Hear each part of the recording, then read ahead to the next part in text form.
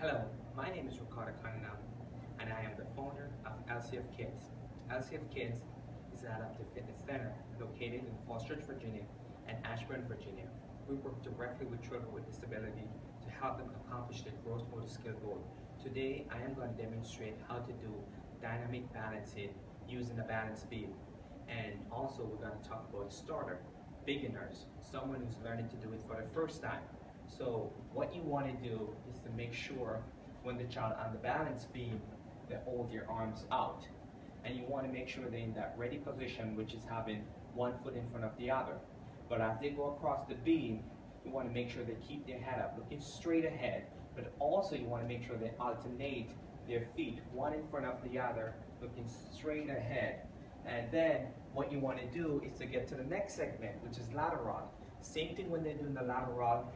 You want them to step sideways, but also open up their arms as another way to help them balance themselves, how to bring themselves back into a balanced position once they start to lose their balance. And when they're going across, it's the same concept. You want to have them keep their head up, looking straight ahead, but also go across right, left, not crossing over. A lot of children tend to cross over their feet. So you want to make sure when they're going across, they're doing it laterally. But also you want them to lead with the right and also with the left. So what I recommend is to go back in the opposite direction, doing the same thing. And then the last one of the beginner stage to work on all the different dimensions when it comes to dynamic balancing using the balance beam is backward. Backward can be a little bit more challenging. So what I recommend is to make sure you are within close range so you can assist the child if necessary. Make sure when they're doing it, what you want to do is to make sure the child looks straight ahead.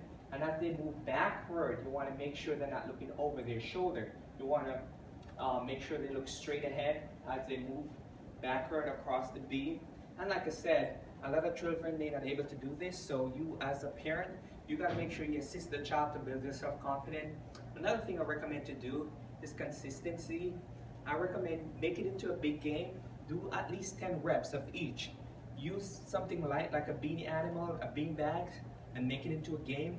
Have them take it across, make it into an obstacle course. Another thing that I highly recommend, especially when the child doing backward, the parents can assist the child so the child having success at what they're doing.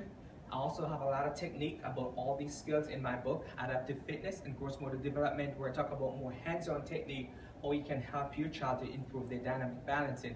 And lastly, can you please like, share, and subscribe to our channel? Thank you, and have a great day.